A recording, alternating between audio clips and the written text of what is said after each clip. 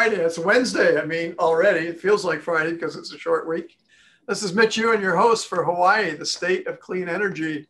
And I'm really pleased to have Maria Tome for the Hawaii State Energy Office. And she's the managing director, energy efficiency and renewable energy. So welcome to the show, Maria. Thank you. It's wonderful to be here, and it should be Friday. It should be Friday. Happy Wednesday. Happy Wednesday. So Maria's going to talk to us today about energizing Hawaii's workforce.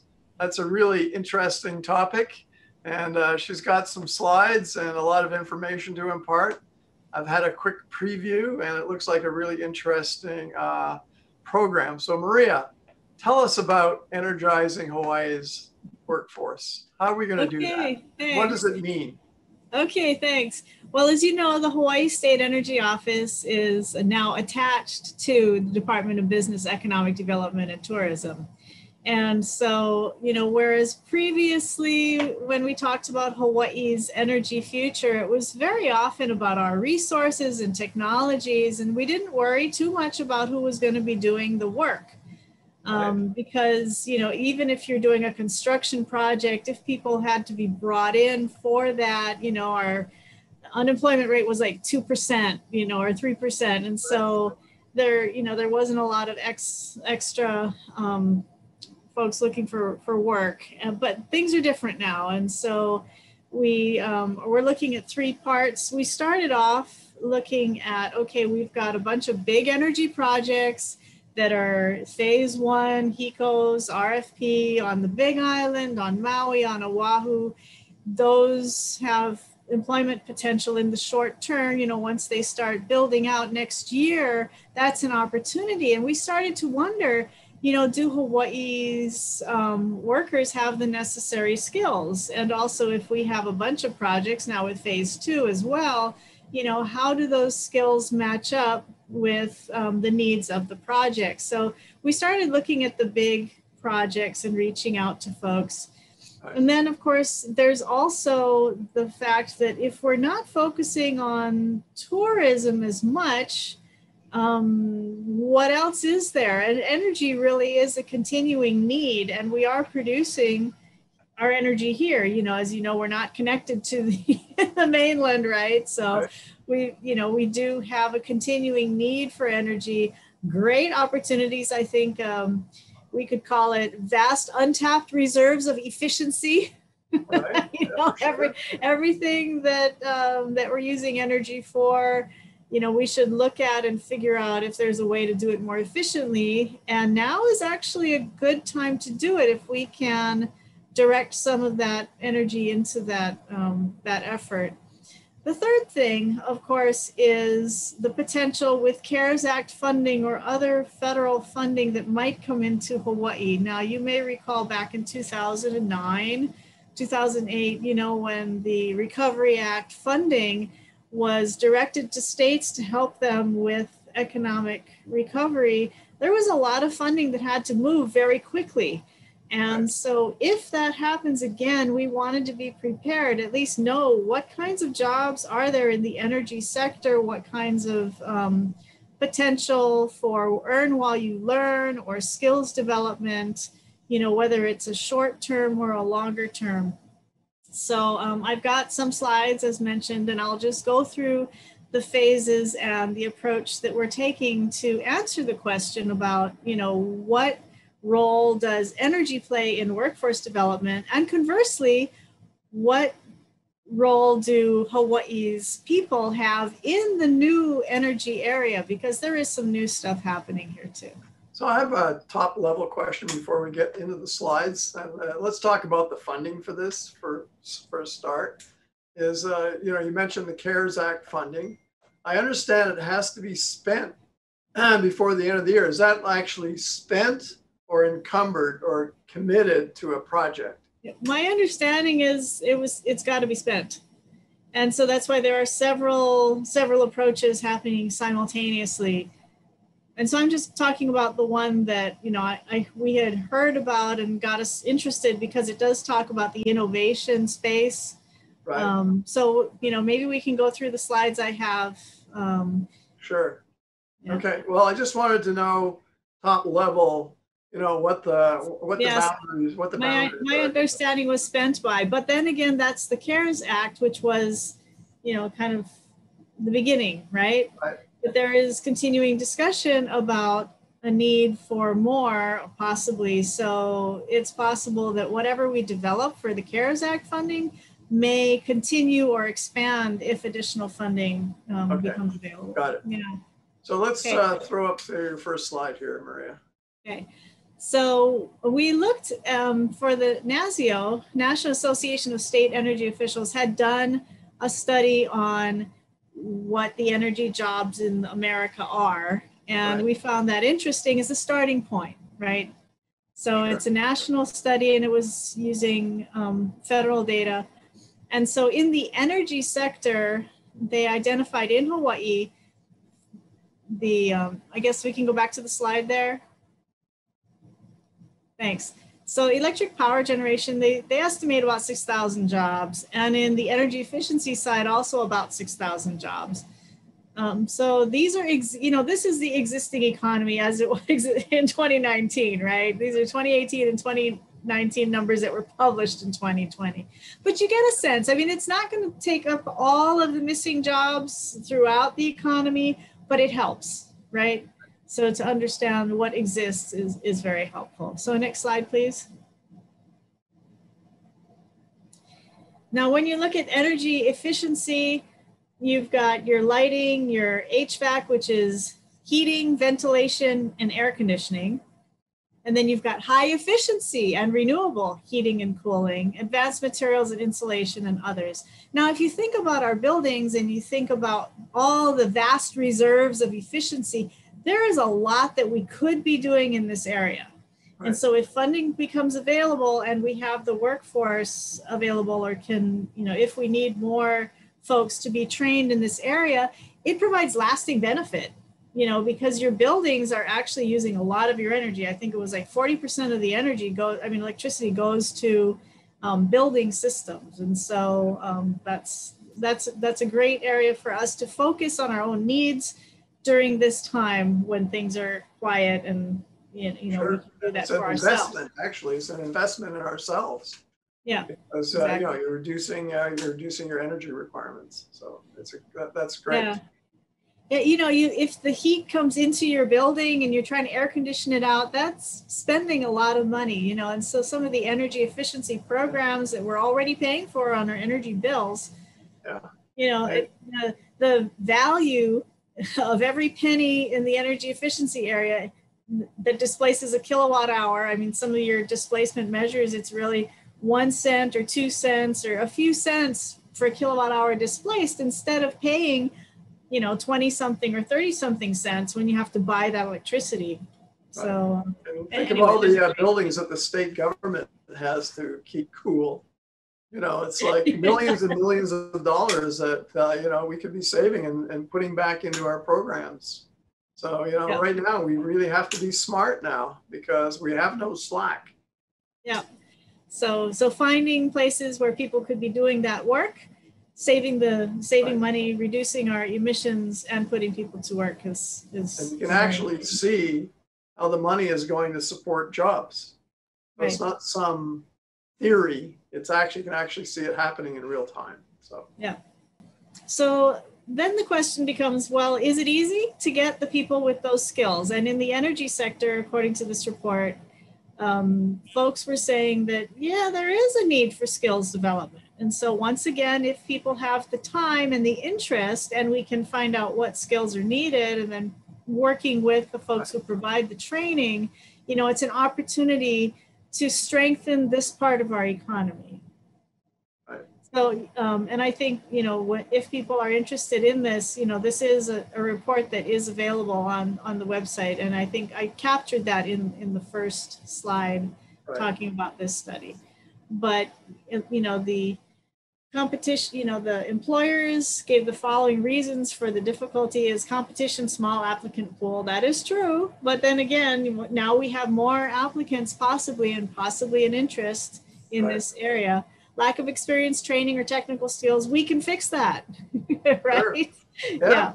Exactly. And the industry-specific knowledge, skills, and interests, this is all related. So getting the word out that, the energy sector is still going strong, and there are opportunities here. So just a comment. So people who've been in the tourism industry here in Hawaii, everybody says it's not going to snap right back. It's going to take quite a long time. So, maybe, and now's the time to be really looking and saying, do I want another career? Because this one kind of looks a little bit shaky right now. So maybe I should be looking for something a little bit more stable. And, if you're interested, then this is great that the, State Energy Office is putting forward this kind of a program to, develop new skills that have jobs available. So now we're talking about the CARES Act funding. Right. So this is the one that has to be spent by the end of the year. And this is just an example that there was, media coverage about this. But like anything else, if you are creating something new, you have to figure it all out and get things in place. And so at the moment, there are several efforts going along, and you can apply. So the next slide shows the Aloha Connects Innovation. So there are several programs. One is through Kupu, and it really focuses on outdoor type of activities, conservation work, agricultural work. But there's another piece of this, which is the innovation side, the energy side. These are things, as it says here, things that are not connected to tourism necessarily, trying to develop the other sides of Hawaii's economy that have great potential. So I have a question before we go to the next slide. So circling back a little bit on the money side. So it has to be all spent by the end of the year. So when did you actually start working? When did the funds become available, and when did you start expending money? And what kind of things do you have to spend it on? Priming the program up. How can you work through $10 million in 6 months? Actually, they have not started spending it per se yet. The program period is from September through December. Okay. So it'll be 3 months. And that's why it's kind of like an internship. It's an opportunity for folks who are interested in trying this out. One of the beauties of the internships, usually it's in college, right? You go and work someplace for several months, and you get familiar with what the work is like. You develop some skills. They see if your skills and interests and abilities fit with what they need. And it's not like you got hired and then you left the job, really. It's a training kind of opportunity. But in this case, the people who probably are most likely to apply for it, they already know some of the basic job skills, show up on time, dress appropriately, the business, the whole business and work ethic. Part of it is already there, and it's only the skills piece, but it is an opportunity for them to get into a new area and to get some new skills. So it's the same benefits as you have, the college students who do internships are able to get this, but it's an opportunity for a broader pool of applicants. And so just because if it says intern, don't think it's got to be fresh out of school, fresh out of high school. It's for any displaced workers who are interested. Okay. So the next slide gives a little more information on the industries. You can see there aerospace, agri-tech, aquaculture, clean energy, creative industries, healthcare, local foods production and manufacturing, natural resource management, STEM fields, sustainable communities, cybersecurity, waste reduction, and more. And so basically anything that's not really tourism related, getting into the innovation economy is eligible for this. And so they're looking for displaced workers, recent graduates. And on the business side, they are actually inviting applicants to say, okay, I need workers. I would love, somebody else is going to pay the workers. Somebody else is going to provide the health insurance for these workers, try them out, very low risk for the companies. Okay, sounds so great.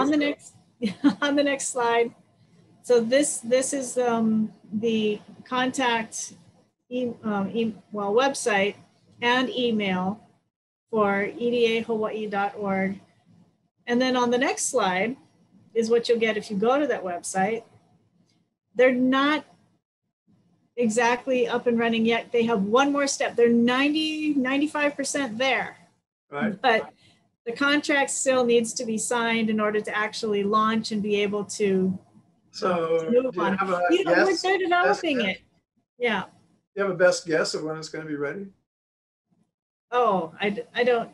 A couple of weeks, I would say, is okay. When it would probably, because everybody's working really hard to get the thing going. But the beauty of it is it's kind of the first step of what we hope will be followed on by more, we hope that it will be a chance to show how it works so that it can expand and include even more companies and even more employees as it, as more funding becomes available. So it's like taking a test drive. You're going to kick the tires, see what works well, what doesn't work well, tune it up. Yeah. So it's like really great by the time you've gone through the first phase. Yeah.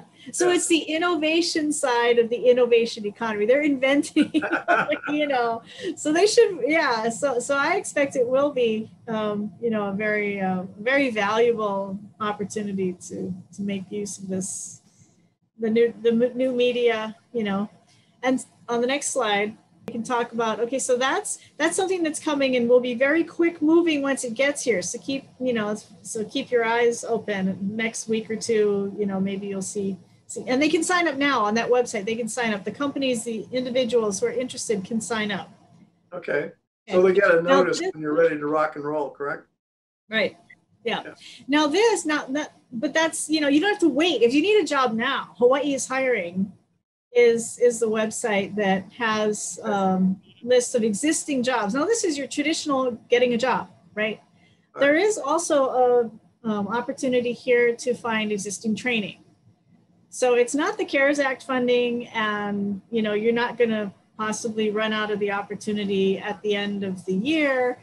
So it's not as experimental, or I should say. It's really more traditional. Apply for the job or find the training. You kind of know what you're going to be doing in this, with the Hawaii is Hiring website. Although they're connected.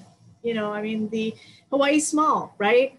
And so you can do, you can look on the Hawaii is Hiring page and maybe get started with that, and also keep an eye out for the CARES Act funding opportunities as well. So I have a question before we go to the next slide. Is like, this brings up a question in my mind. So here's like an organization that's already in place doing hiring and doing some training and all that. But the first part of the program, how is this training going to be delivered? Is UH going to be involved, or how do we actually deliver this training to these folks? Or is it supposed to be like on the job training? They go to a company and then the company trains them up. How does that work? I'm really not sure that there is just one model, and that would be a great topic for our next our next ThinkTech, is to get those folks who are directly involved in the delivery of these programs. Right. That would be a great question for them. Okay, I noted it down on my pad. Next time we get together, because by that time you'll know the answer, right? Right. Definitely. Okay, let's keep on going, I guess.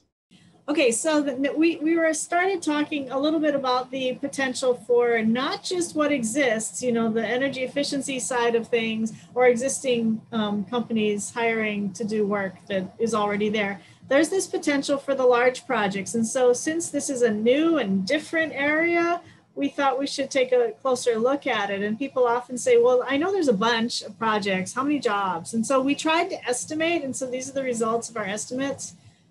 So you've got construction jobs to build, like the solar farms, the energy storage projects. And then you've got a few jobs to operate them long term. But really, since we're expecting that the most difficult time in our economy is in the next couple of years, we are particularly interested in the temporary jobs, because those are well-paying construction jobs. And it takes a while to build about 5,000. The solar farms don't get built in a week. I mean, this is a many months. It takes several months. Yeah, it takes a lot. Maybe 5 or 6 months to build, one of these megawatt scale solar farms. There's a lot involved in it. Yeah, definitely. And so, we do not yet have the whole picture of it, but we're trying to also coordinate that, because we've got a critical mass, I believe, to actually keep this going. Because if you have, you look at the phase 1 projects or stage 1, there are 8 of them, right? And then you've got the next one, there are about 15 of those, and so there will be some kind of a sequencing where, maybe you're doing the construction for one project, but there's probably another 1 or 2, and then of course further phases as we get up to 100% renewable. I mean, we're looking at what, 30% by the end of this year? There's a lot more. So we've got the energy efficiency side, we've got rooftop solar as well, and you've got the large energy projects. Also the smart grid, the electric vehicle chargers, and a lot of other innovative work. And some hydrogen thing, possibly, Mitch? Oh, for sure. So we do, on our State Energy Office website, have a renewable energy project map. Because, if you're looking for work and you're wondering what projects are in your neighborhood, whatever, we thought it would be helpful to have maps of not only the projects that are coming up, but also the ones that are in place. And so this lets you search by technology, by island, even by the project name. You can zoom in on the map. You can download an Excel file of the projects. And, so we try to keep this updated based on what we are able to find in public announcements and those types of things. And so we hope that this can help not only the folks who are maybe looking for work, but also just interested in energy on their island or interested in the energy area to be informed about what's there. There's a lot of stuff that's already there, and also what's coming. So to sum up our phased approach, we're looking for things that have immediate impact. And that's why we're trying to keep on top of what's coming out, that's the funding available or training available for existing jobs and existing skills. Short-term strengthening, we're looking at, making Hawaii's workforce able to access the training needed to not only do the work, but also make our buildings smarter and more efficient and get those projects done in a timely manner. And then long-term sustained benefits. We're also looking at how to keep things resilient, the clean energy side of things, as well as well integrated in with the community. Because it's not just building stuff, it's also understanding and explaining how it all fits together. And we have one more slide to go. Yeah, that's the that's obligatory. Who was that? Yeah, who was and that? where do we look? Yeah, great. So anyway, I have some more questions, of course. So I would think that, just speculating now, the community college system should be, purveyors of knowledge. So have you been talking to the oh yes, colleges? Definitely. And in fact, they over the years, they have had excellent training programs available for everything from the solar installation to, the electricians and the other skilled trades. And we actually have funding that has been put in place by the legislature the year before this most recent one, to work with code officials, building code officials, to get them familiar with the new technologies. Yeah, that's a great idea. So there are always new training programs needed. The beauty of the community colleges is they're used to working with the industry, so even in training mechanics, right? They work with the automakers, and they actually have the training that is approved by the automakers for their specific technologies and their specific vehicles. And so you get your certifications, and you get hands-on training. Now, in the time of COVID, since this is a global pandemic, there is so much being done with distance learning that it really opens up an opportunity. And I know our community colleges are pursuing this as well. You know, you don't have to send people to a different state if you can bring that training here effectively. Right. Yeah, exactly. Yeah, so that's one of the questions we're asking, you know, when we're talking to the folks who have been thinking of bringing in experts, you know, or trained people from the mainland. It's like, okay, wait, where did they get their training? Right. You know, if Hawaii people can get the training that those other folks had, you know, maybe not as many need to be brought in, and maybe our own folks can develop those skills here. You know, and so a lot of this distance learning capability, I think, is being put in place all over just out of necessity. And so I think it's moving along a lot faster than it would have normally. Right. And since we're so far away, it really does, I think, reduce some of those geographic barriers. Right. So one of the big deals is getting the right syllabuses in you know, the course materials. So I just want to give you an example. I got to get my plug in for hydrogen. So the Hawaii Community College on the Big Island actually took the initiative and reached out to me because they knew my buses would be operating soon. Of course, you know, the Helion bus service, you know, they want to make sure that their, you know, a hydrogen bus can be maintained. It could be a battery electric bus, but I'm going to promote a hydrogen bus. And so I'm working with the chancellor there to put together a course for workforce development to support the buses. So where do you get the syllabus? Well, there's, you know, two really good sources on the mainland. There's Sunline Transport, who have a fleet of about 10 or 12 hydrogen buses, and they have a whole training program. And you know, I've been to the Zero Emission Bus Conference and talked to them, and they're more than pleased to share. That's the thing I found amazing. Is like, none of this competitive stuff and keeping it close to the chest. They're quite happy to share their course materials with us. And I also reached out to General Motors, who very kindly said, yeah, we're happy to share our, you know, electric vehicle and hydrogen vehicle training program. So that's what we're going to try to do, is import, like you said, import the materials, maybe import like guest instructors to give the, you know, give the course. And then, you know, and then train the trainer here. And, you know, the nice thing about Zoom, for example, is you can hit a record button and you can actually record the whole thing. So there you automatically have a course that you can give. Yeah, and definitely. The only other part of it would be like the hands-on part, where they can actually, you know, take a fuel cell apart or whatever it is apart, or, you know, I know how to install a battery. And so there's ways to do that as well. So, you know, kind of what you're doing, what the Energy Office is doing is great. And I'm going to make sure the Hawaii Community College knows about it, about this program. And anybody else listening out here, if you have any bright ideas, I guess they should be contacting you, Maria. Like if they have ideas on how they can train workforce, that's something that at least I should be talking to you guys about. So, I mean, maybe you might even want to put together like a little workshop.